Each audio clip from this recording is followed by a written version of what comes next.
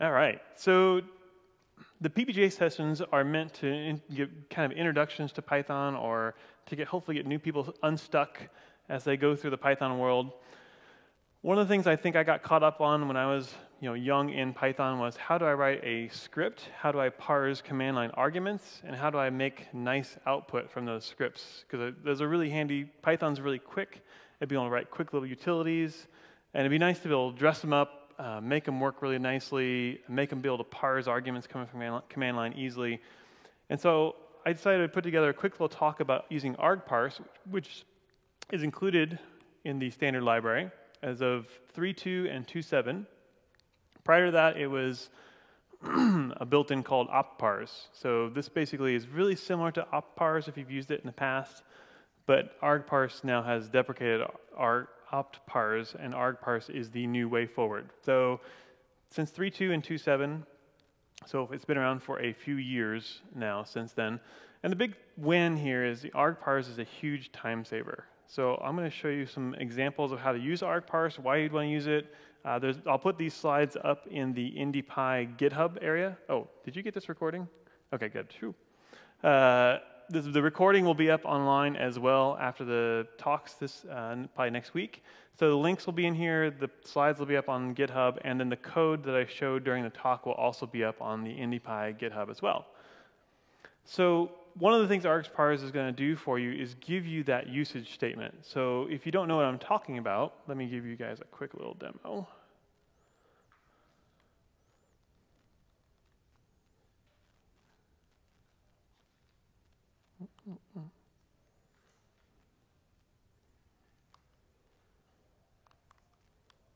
Ooh, that's small.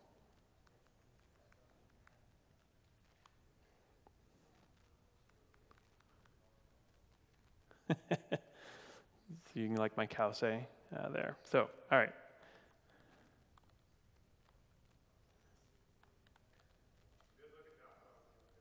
Aren't they?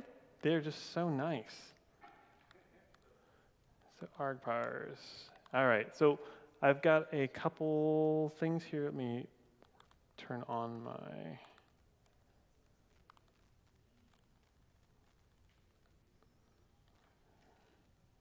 PBJ. There we go. So I'm using a virtual environment, which is a talk we should also have here at probably the PBJs. But basically, it's a Python sandbox so that I don't install a bunch of junk into my system Python. Let me make this bigger.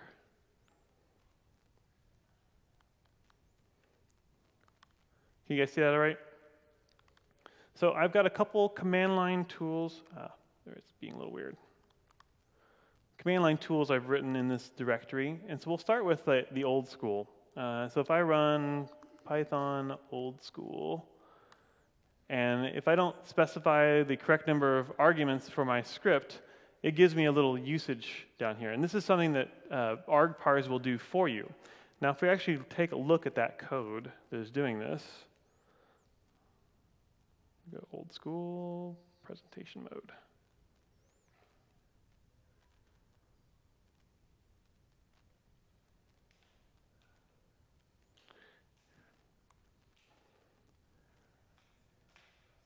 All right. So this is kind of the old school way of doing that, where you would actually import sys, you would write your doc string manually, or your usage string manually in the in a string variable here inside of Python, and then you would have to check, did they specify enough arguments of the command line to satisfy what my program is requiring? And if they didn't, I'll print the usage to them, and if they did, I'm going to echo what that says. So if we actually try this out, if I do old school foo, it will echo back to me foo. Why my command line's a little too small for this. Okay, that's better. So you kind of get the gist of what a usage statement is. The Argparse version of this is much, much simpler. So we can actually control some of the usage content, the contents of that file, but we do it programmatically. So instead of us actually giving us the usage like this. If I do the echo args, oops, let me do echo args v1. Here we go. This is the same version of that same program, but instead of using the sys to parse, maybe make this bigger. That might be a little easier for you guys to see, or maybe I can't.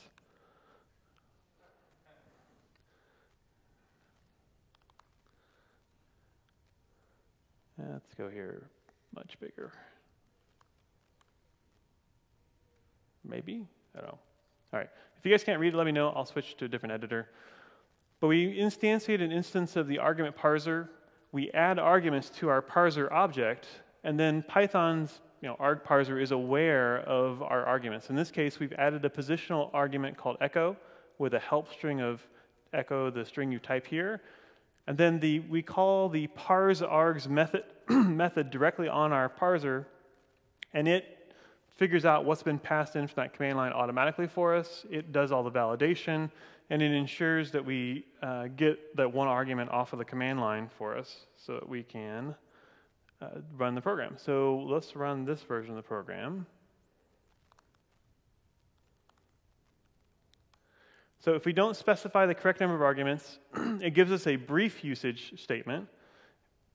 And you notice that it has a -h option there for us. So if we actually ask for help, then we get the generated usage statement coming from Argparse. So Argparse has made this for us. It has put in there the usage, the positional arguments, and then by default it includes a help argument that generates this extended help for us. So this is all built into Argparse. If you want to take this to the kind of next level where we get the ability to control a little more verbose description, if we want to have some text after the options, if we want to have example arg text that's different, we can do that, and I'll show you that.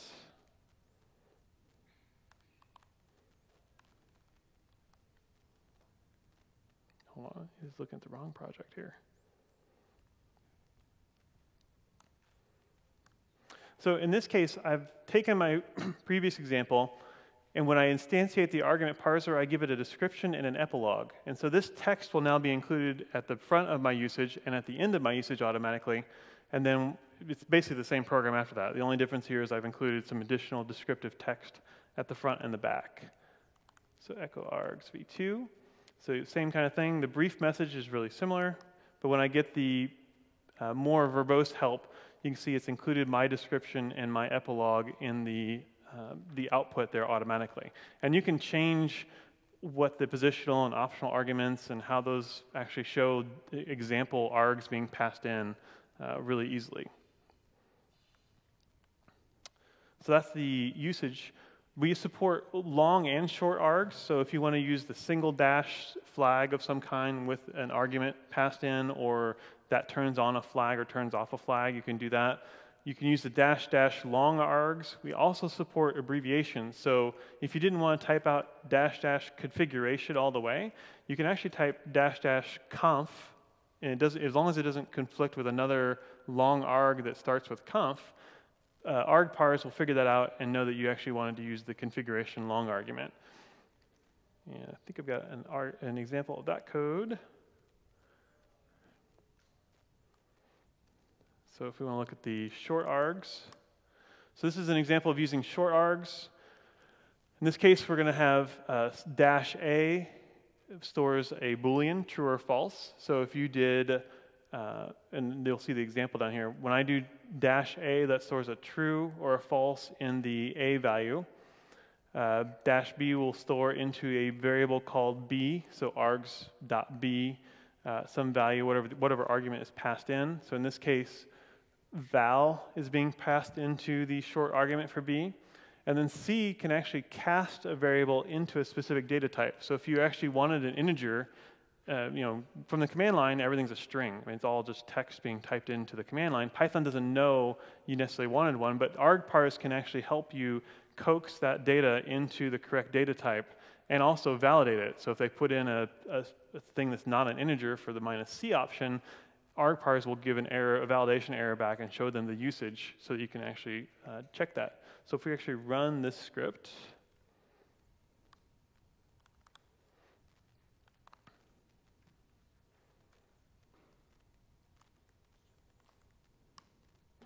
You'll see it parsed the values that came out of the example parsing there.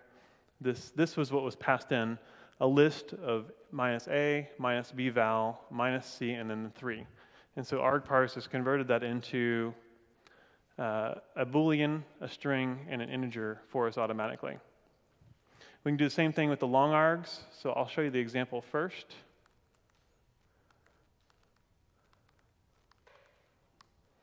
In this case, it has parsed in, and instead of simple one-letter variables, we've got the long names with a integer, string, and Boolean. The example looks very, very similar, except in this case, instead of using -a, -b, -c, you'll see here we've got the -- no arg, -- with arg, and -- with arg2 as the arguments to our command line option. Now, you saw in the previous examples the keyword action for store or store true.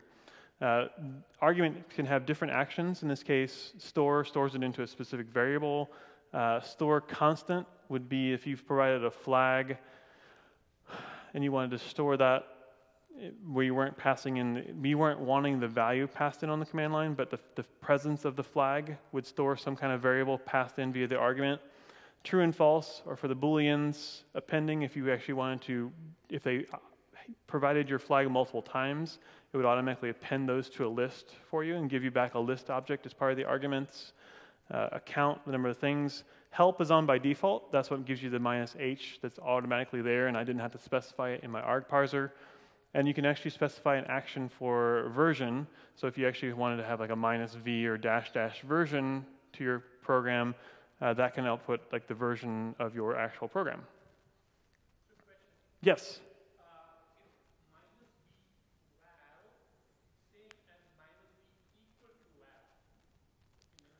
Oh, you wouldn't, I don't know if it supports the equal to. Does it? I don't know. In the long ops it supports it? So if you're using the -b or some long option, then you could use the equal. But you can have -b val or -b space val. I don't think you can do -b equal val. That's only for the long ops. So everyone understand the difference between long ops and short ops? Long ops have the 2 dashes, and it's usually some kind of word or dash separated sentence of things. And the short options are usually single dash with 1 character as the option you're expecting in your application.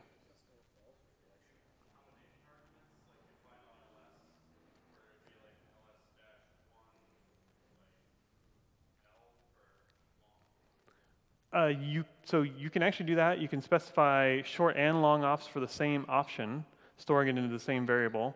You can also specify more than 1 arg after the flag to be stored in as a list. So for example, if you had an option and you're expecting them to put a series of options or characters onto the command line, you can grab all that as 1 list and store it in that same variable. It's also possible. It's really flexible, which is one of the reasons I really like it. The last example I want to show you before we go into that, I think that's all of them. Yes. So this is all awesome for basically getting in your command line arguments to your script. But now I want to be able to put out some fancy like output from my script. That's where this third-party library called Clint comes into play. So it's written by Kenneth Reitz, who's the requests guy, and it stands for Command Line Interface Tools. It's been currently maintained by Jason Piper. So Kenneth has been going around and finding maintainers for all his projects like a good open source citizen, which has been awesome. And he's been very successful at it because there's lots of people using his tools. Like I know 2 of the 10 people who are committers to this project just by being involved in the open source or just being an open source community. So Clint is awesome. So for the output, I mean, we just saw a simple, basically I printed back to the screen, the 1 string of characters. But if you wanted to have cool stuff like colors and columns and prompts with menus and much, much more, Clint is the way you want to go. So let's do a quick demo of Clint so you guys can see that. Well, I'll show you the first demo here. So without Clint, if I do list buckets, I've written a command line script here, and it takes quite a few options. So if I do -h, basically I've written a Amazon script that will, oops, wrong one. I don't want to be too.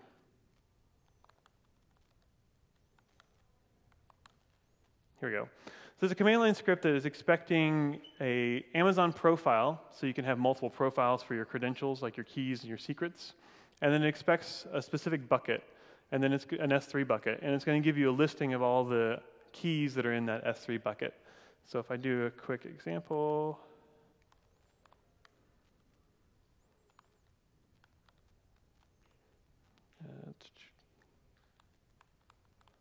personal minus B.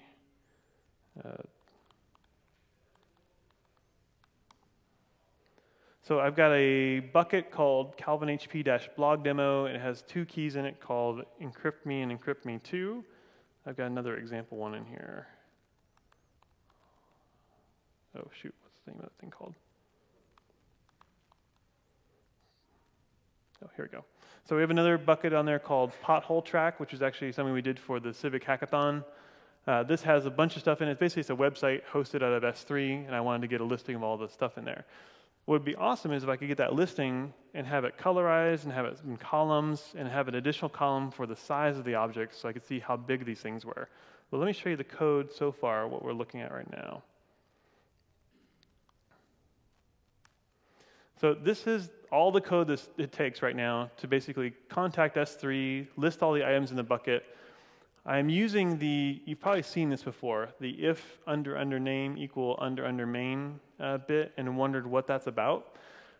If we wanted to be able to use this same Python code as a library, like if I wanted to be able to import this module and call list bucket, I would need to be able to do that without actually executing the whole code, and I'd want to probably specify my own bot03 session with my own profiles and things. So using this under name equal under main, that allows Python to tell us whether we're running as a script from the command line or whether someone's importing us as a library to use in their own program. So this gives us flexibility for having our program be either a script and a library at the same time very easily.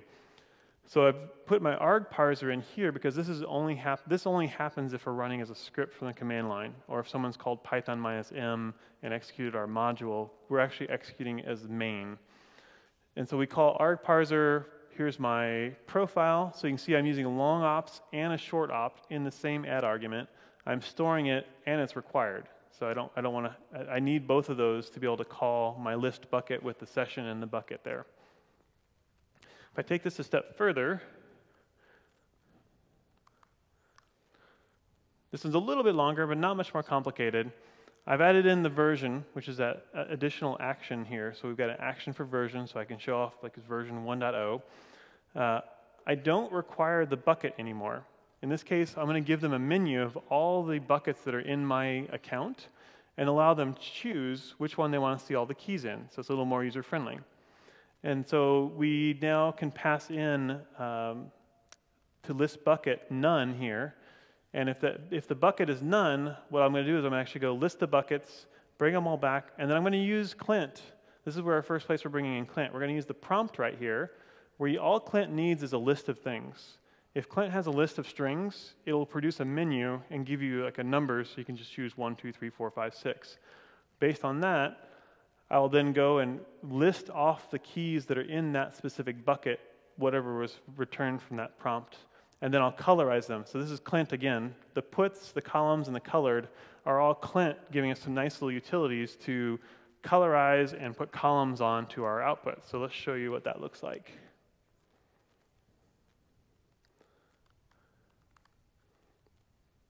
Oh, and I also, oops, you'll notice that I made this one, it's executable, and it had the shebang at the top. So I can actually run it without having to type Python. So if I just do listbucket.py like that, I get the required option, profile, the optional option of bucket, which is in square brackets, and then the optional option for version right here. So you can see which ones are optional and which ones are required really easily. So if I do bucket, I'll do -- bucket. Oh. Thank you very much. We actually know it's profile. Profile is the required one here. So I'm using my personal profile. And so here, Clint is making us this nice little menu. You can see these are all the various buckets that are in here. And so if I tap 6 and hit return, it now prints out with green and red and with nice columns the size of the objects and all the keys that are in the objects, or all the keys that are in the bucket. And it said there was 30 lines of Python code to get that all to happen, which is really nice. Any questions? I'm done, so that we're on time there. Yeah. I don't have any questions, but I was wondering if I could throw out another library, perhaps. Absolutely. Along with Clint, something that I've used really successfully as a third-party wrapper for Argparse is a library called Click, which is the command line interface creation kit. Basically, it's just a really advanced wrapper for Argparse and implements a lot of the things we wish Argparse could do out of the box. I've used it myself with great success, and it's definitely worth checking out. Right, because you can make sub-parsers for like sub-commands with Argparse, but I think Click makes that very, very easy to do. If you want to have like Git-style sub-commands, like git mv or git check-in, git commit or whatever. Two things just to add to what he said. Yeah. There's two things. One is you can annotate functions with Click annotation. Yeah.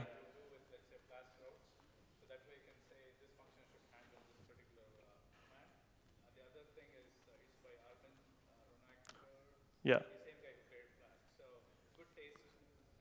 Yeah, so Click is by Armin Ronacher, who did Flask, and then the Clint is by Kenneth Reitz, who did requests, and amongst other things. Well, same thing for Armin. He's been very prolific. He did such great libraries such as Zine. Sorry, I had to bring that one up. It's an inside joke. Any other questions? Yes.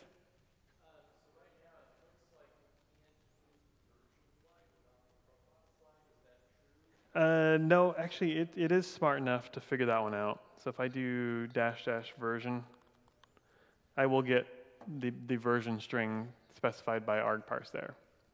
So it's kind of like help. Help's also an optional, and version is also an optional. Those actions are special and will still work even if the required arguments are not there. Cool. Well, thank you all. We will have James up next, and he's going to be giving you. This is why you guys actually came. You didn't come to see me. You came to see James. So I will let him get set up, and we will continue on with IndyPy. Thanks a lot.